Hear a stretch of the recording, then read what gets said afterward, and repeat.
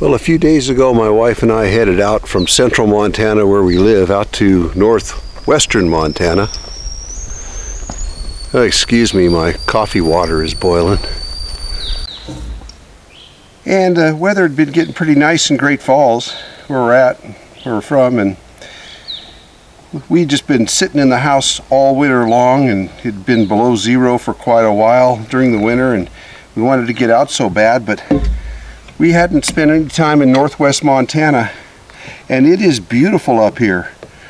But we've forgotten that we really don't like camping in the woods. It's always shaded, and and even though it's getting up to about 65 during the day, it takes until like 3 o'clock in the afternoon to do that.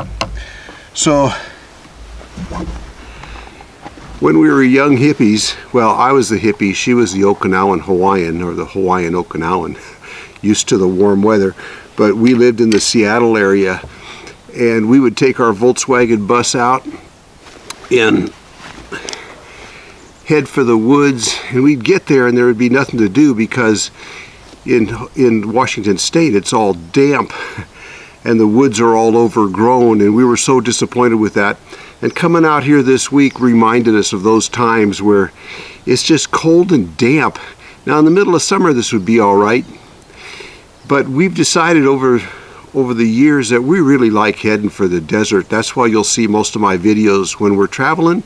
We'll be down in south central Utah or central Nevada, or down in Arizona if the weather's colder. We just love those wide expanses. So anyways, we came out here, and we've only been here for a few days, and now guess what? The high on this is Friday, and the high on Sunday is supposed to be in the low 30s. The mountain passes are going to get 12 to 18 inches of snow. Even Great Falls, where we live, is supposed to get several inches of snow, and it's going to go back down into the low 20s at night. We're going home. We're leaving today, and we're just going to head back home, and we'll wait a few weeks and then get out again. But you got to admit, it's beautiful. We're surrounded by cedar trees and balsam firs and Douglas firs, and it is pretty here. But it's just not pretty enough to keep this guy here. I need to go someplace and warm my bones up. Should have headed for Utah to begin with, or Arizona right now, but we had some appointments coming up in another week, so we didn't have enough time. But we'll bring you along when we do that, that's for sure. We just bought this little coffee pot. It's a Stanley. It's got the French press on it, and we've been liking it. It holds enough for 2 big cups of coffee.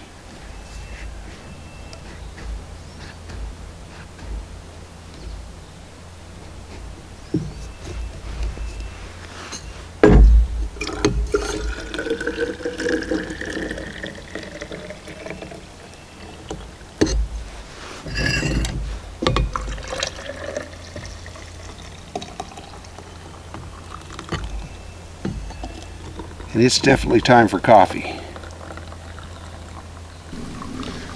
Well, if you ever wondered what to do with these wash jugs after you've gotten all your laundry detergent out of them, they work really good for bringing along on these trips and using for washing dishes.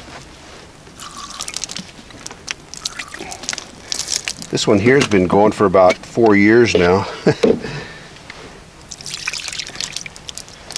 Just another form of recycling.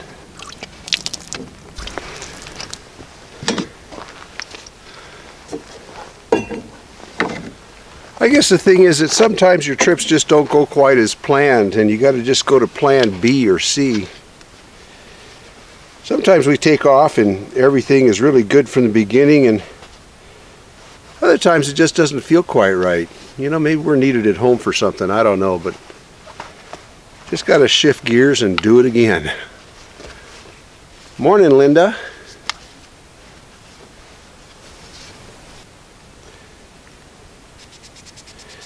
You know what the nice thing is, though, is when you make that trip and you don't know what to expect and it turns out to be something really special. or some place that you didn't know was going to be very nice, or maybe you didn't know what it was going to be like at all, but you get in there and you find out it's really a cool place. We generally just road trip. We're not full-timers, but sometimes I say we're full part-timers, because we like to get out a lot. That's why they call me Gone Again. So we generally get out, we go for 2 or 3 weeks, then back again, and we'll make several trips a year like that. We have a lot of fun doing that. Like I mentioned earlier, we generally head south. Linda's from Hawaii. She doesn't like the cold too much. How she ended up in central Montana, I don't know, but she kind of likes it there.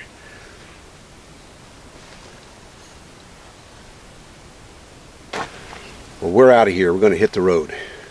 Don't know what else is going to be in this video, but we'll see.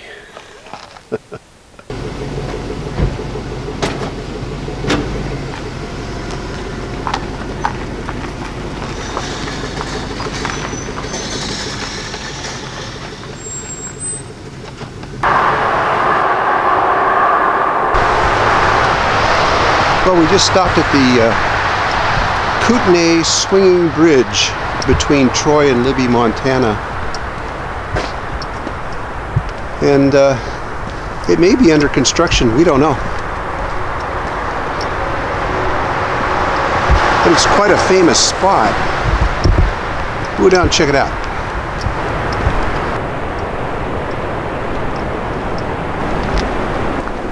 It's like a footbridge over the railroad tracks.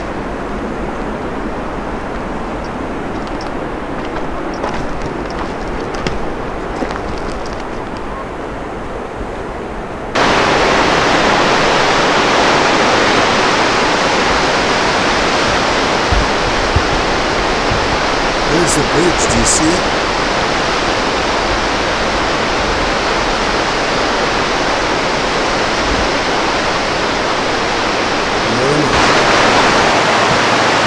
Oh my goodness.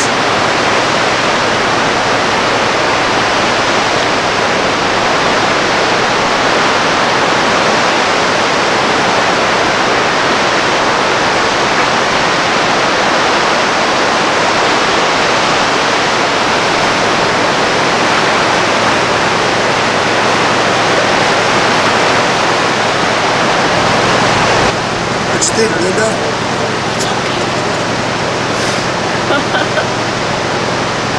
Okay, can we turn around now?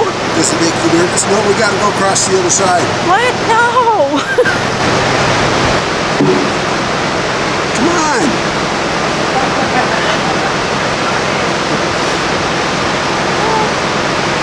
Well, you really have to put your faith in mankind and engineers, I'll tell you.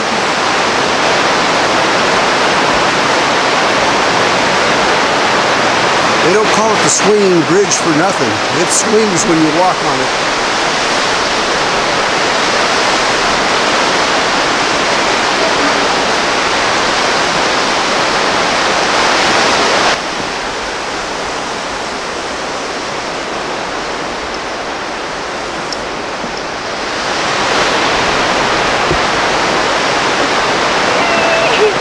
I made it!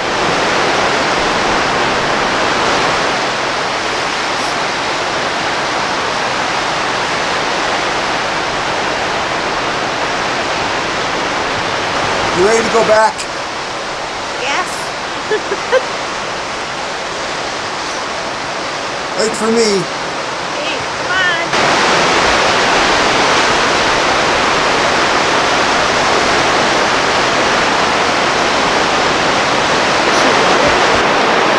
Linda, what did you think of the bridge? It was cool. A little frightening, wasn't it? It wasn't as bad as that short one we did in Wyoming. Oh, yeah. Because that one really did this. This one was kind of like that. Plus I saw you didn't fall through. So it was good.